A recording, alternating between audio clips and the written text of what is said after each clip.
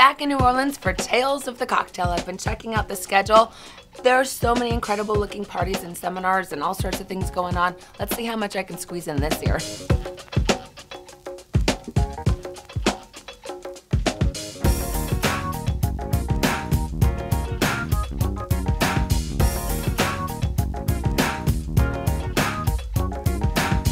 Is incredibly popular, as you all know. I know you all drink it. This is Jim Ryan, and you've just brought on some new brand ambassadors. Can you introduce us to them? Yeah, we're really excited. We have Jessica, who's focused in the Central South, and Mark, our man out west, holding it down. So you have Team Hendrick's Gin right here. So what do you look for when you're choosing a new brand ambassador? Patience, ability to speak in front of people, confidence. Awesome, that sounds like a great recipe.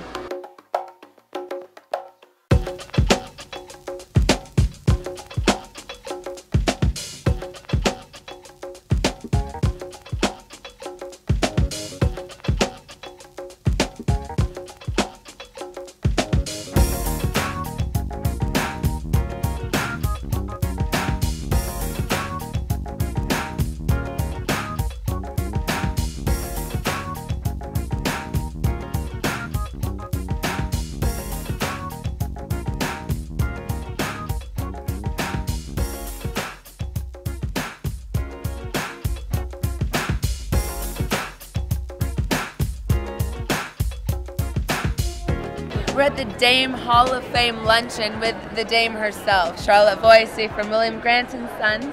Tell us about this award ceremony. So I believe it's the first of the kind. The LUPEC ladies have put together this Dame Hall of Fame. It just rolls right off the tongue, so it's going to be a great event. We've got some of the best females in the business serving up cocktails with a bunch of different brands, and a beautiful luncheon outside. So I'm really excited to see all about the women that are going to be represented here today. Women in the industry, yes.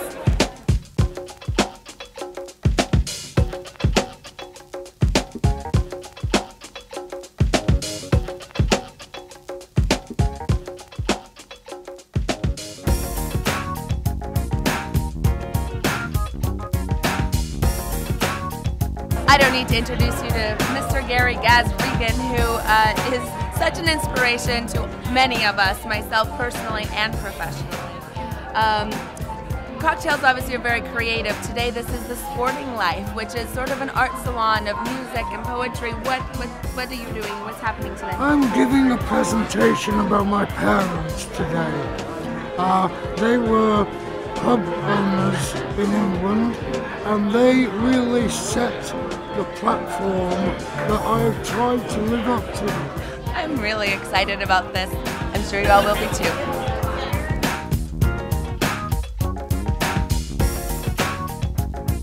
I'm with Neil Bodenheimer, one of the Tales of the Cocktail ambassadors for the 10th anniversary.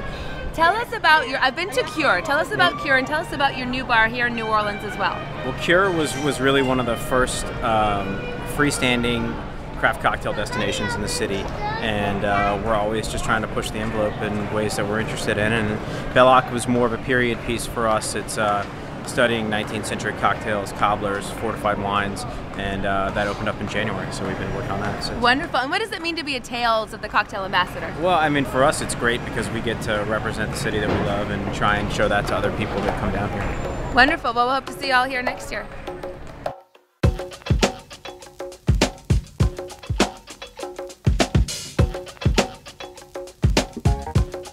Hi everyone, this is Edible Cocktails. It's my new cocktail book. I'm super proud of it. It's all about garden to glass, making your own ingredients, infusing your own spirits, making your own liqueurs, using eggs, dairy, and meat. And I also have contributions from wonderful bartenders all around the world who have contributed some recipes to this. So if you're interested in that sort of thing, look it up. It's on Amazon.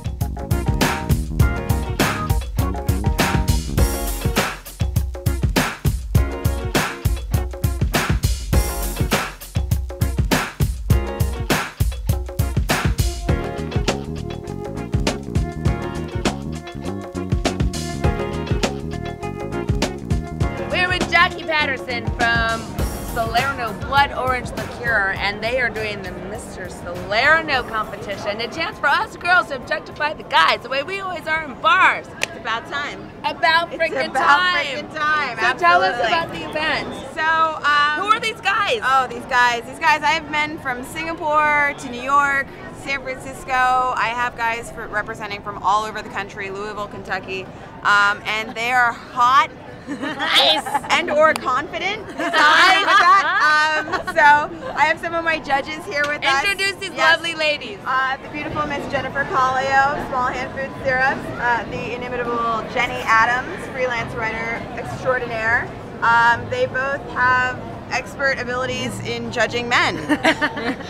and liquor and cocktails. And this is one of our pageant moms, Miss Allison Weber, out of San Francisco, California. What's a pageant mom? So all of the boys have pageant moms, and basically these are female bartenders who are rocking delicious frozen Solerno cocktails, which we'll be judging while their men work it for the audience. So let me get this straight. In order to win, the guy has to be hot and have an awesome cocktail paired with him? You know, he doesn't necessarily have to be hot. He's got to be confident. He's got to have swagger. He's like gotta dating, have, it's like dating. Exactly. He's got to be creative. Hotness helps, but if you don't have the swagger, you don't really got anything.